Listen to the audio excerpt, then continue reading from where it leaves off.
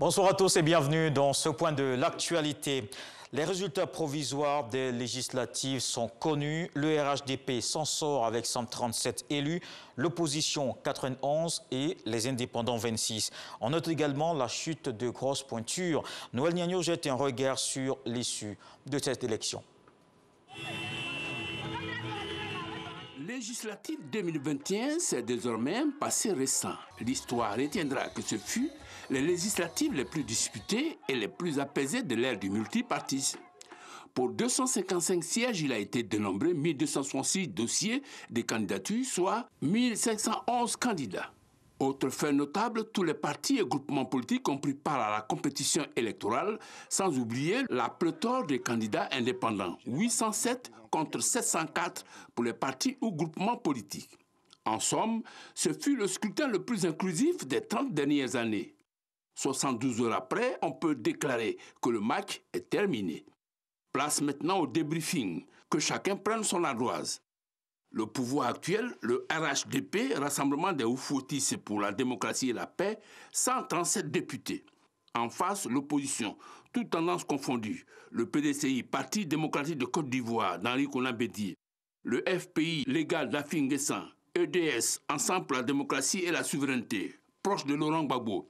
L'UDPCI de Mabri-Touakeus, Nouvelle Côte d'Ivoire de Niamey Konan, 91 élus. Affichons sur la dernière ardoise les indépendants, 26. Conclusion, le Rassemblement des Oufoutistes pour la démocratie et la paix, RHDP, se taille la part du lion avec une majorité absolue de 137 élus et fait surtout une razzia dans le pays entier avec 7 sièges sur 7.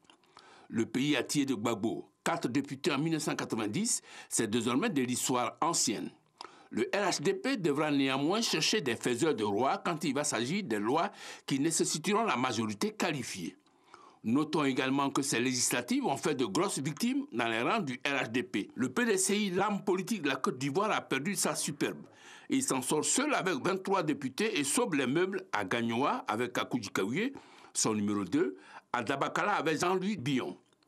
EDS, Ensemble pour la démocratie et la souveraineté, la Benjamin des créations politiques, 3 ans d'existence, récolte 8 députés et enregistre la perte de son bastion de Gagnoa, sous-préfecture au profit du PDCI. Perte aussi du lot du bois, des pays à Thiers et à Baie. Leçon de choses, en politique comme partout ailleurs, la nature a horreur du vide. Notons aussi que les EDS reprend pied à l'ouest, précisément à Bangolo et à Yiglo, et fait mieux que le FPI, 2 députés. L'alliance conjoncturelle de ces deux forces, EDS-PDCI, s'en sort avec 50 députés. Autre fait à signaler, le parti arc-en-ciel de Mabri-Touakeus, 8, soit donc un total de 91 députés pour l'opposition.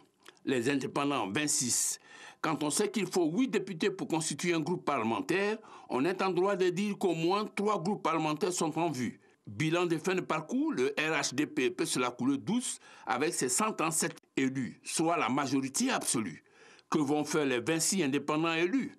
Attendons de voir, parce qu'en politique, on ne dit jamais, jamais. Autre chose dans l'actualité, la Côte d'Ivoire accélère la lutte contre la Covid-19. Le pays a entamé depuis le 1er mars une campagne de vaccination. Des doses de vaccins à l'initiative COVAX administrées aux enseignants, aux forces de l'ordre et personnels soignants. Ces différents corps constituaient les premières cibles. Depuis le 8 mars, la deuxième phase est lancée, rajoutant les personnes âgées de plus de 50 ans et celles porteuses de pathologies chroniques. Dans le reste de l'actualité, le vaccin développé par l'Inde, enfin validé par les scientifiques. Une étude publiée dans la revue scientifique de Lancet lève enfin les doutes sur la sûreté du vaccin développé par l'Inde appelé Covaxin.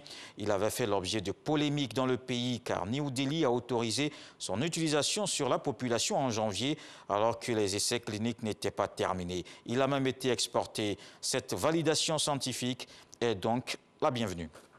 Aux États-Unis, pour terminer, le président Joe Biden fait adopter ce mercredi au Congrès son gigantesque plan de soutien à la première économie mondiale. Une grande victoire 50 jours après son arrivée à la Maison-Blanche.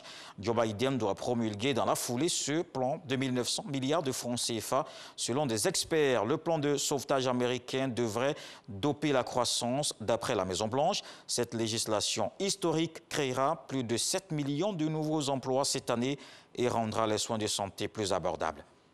Tout de suite, les infos régionales, je vous donne rendez-vous à 20 h pour la grande édition.